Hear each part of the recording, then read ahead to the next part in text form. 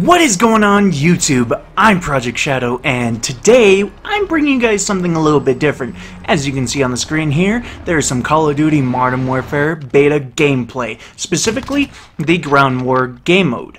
The reason for this is because this is going to be a part one of two post-commentary, kind of my thoughts and feelings on these different things. This video is going to be exclusively talking about the Ground War game mode. The next one will be talking about my overall thoughts and feelings for the beta. But today I wanted to go over, in my opinion, and again this is my opinion so you guys might think differently, the pros and cons of this game mode. So you know this game mode is brand new to the Call of Duty series. I wanted to make it its own video. We have never had a game mode like this. Before, Ground War was 10v10 if I'm not mistaken, 9v9/10v10 I believe. Today, in this new Call of Duty, we have 32 versus 32 and some rumors about 50v50 even, but today we're just talking about 32 versus 32. So, again, this is my first time doing a post-commentary, so hopefully you guys like it, hopefully it sounds alright. But anyway, let's jump right into it. My first pro I want to cover, I'm going to cover the pros and the cons, start with the good and with the bad. So the first pro is, this game mode is a good kind of chaos, and what that means is there is always something going on.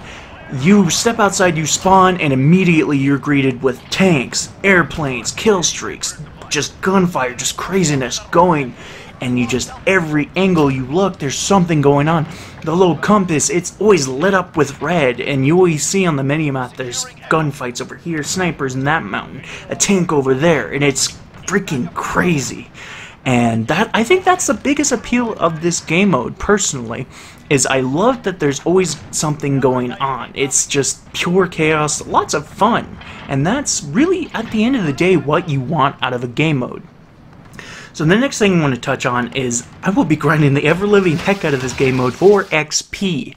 I feel like this game mode gives out a shit ton of XP, and I don't know if that's going to change when the full release comes out. It might, but I feel like this is going to be the best way to get to the Master Prestige, to get the highest, whatever they decide to do, whether they do the 1,000 or not. I feel like it's going to be the best game mode to grind, just because the amount of kills, the amount of stuff you can get, the white phosphorus kill streak I've been hearing from a lot of people. I personally didn't use it, but I've been hearing from a lot of people with all the assists you get. There's some gameplays and screenshots I've seen of people getting like 96, 97 assists just from the white phosphorus on this game mode. That's how crazy and how much XP you can get. Could you imagine double XP on this game mode? Oof. Anyway, the next thing I wanted to touch on was this game mode is easier to get kill streaks. Since there's so many people, there's a lot of people that don't know what the frick is going on.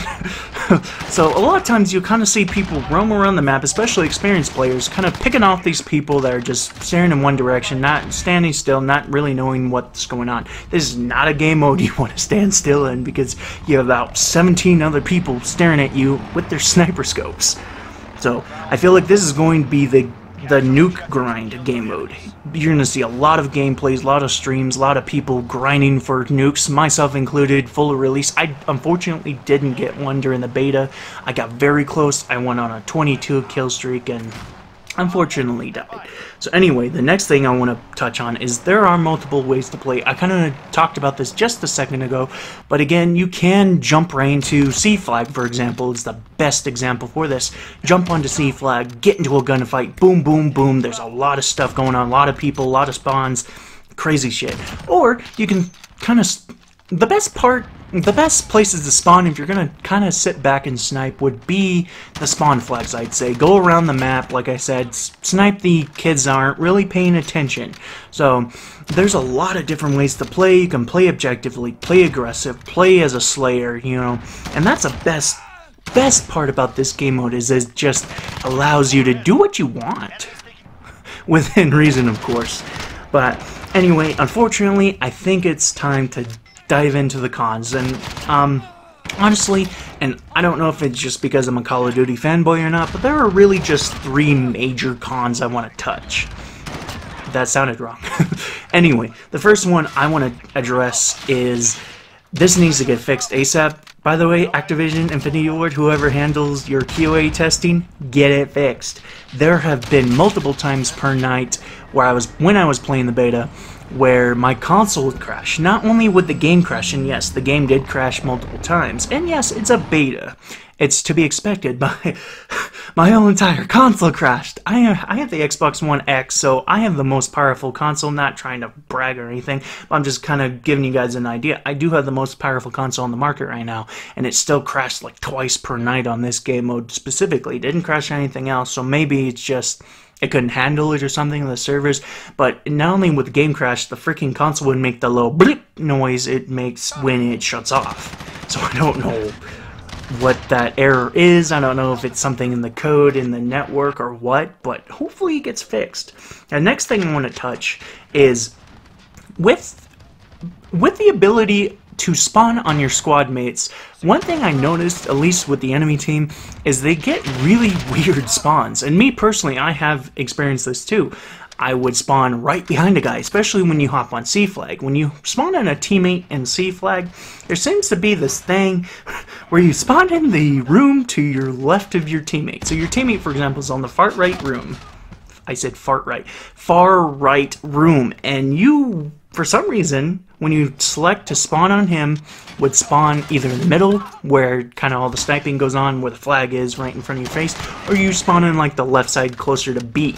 I don't know why, but there was multiple times that I would spawn right behind somebody, easily kill them, and it happened to me a lot. So hopefully something gets fixed with that, and I know it's brand new, it's something they need to tinker and work with. But this next one I really want to talk about is it seems to be a very popular glitch, and hopefully it gets fixed because it really pissed me off. People would glitch themselves under the map. What this allows is they shoot and you can't tell where you're being shot from. All it says in your map is someone is right below you, but you're standing on the frickin' concrete. Well, someone is shooting from under the map, and I noticed this after getting killed. Look at the kill cam. And this dude is shooting from freaking hell or something, man.